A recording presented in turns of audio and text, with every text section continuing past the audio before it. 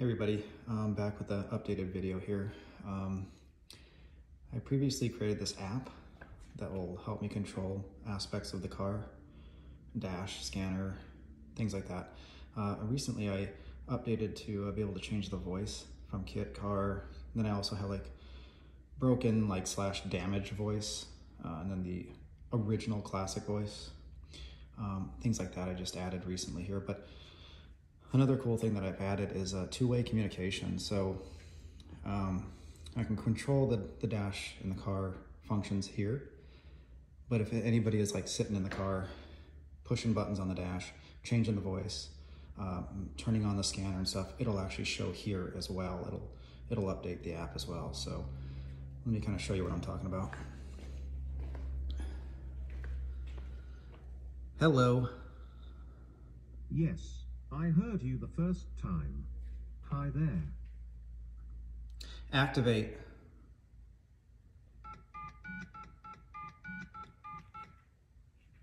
No problem. So you can see it. Dash is on, it's on normal mode. And so if I hit auto, it changes it. America needs more automation, much more. If you make very brief comments, it's hard for me to follow you. Could you please use complete, longer sentences? Yes, I'm sorry. You really hurt my feelings. How long will you be sorry? All right. Let me stand back here so I can talk to you. Okay, so that's how that works. If I wanted to change his voice, I could do that too. If I wanted to change it to like car, say something. Please say something upbeat and encouraging.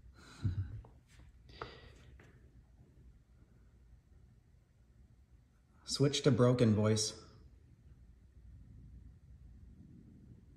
Okay, have you reflected what the consequences might be to yourself? No, I haven't. I will not deny it. Switch to old voice. Okay, I do not exactly understand you. Scan the area.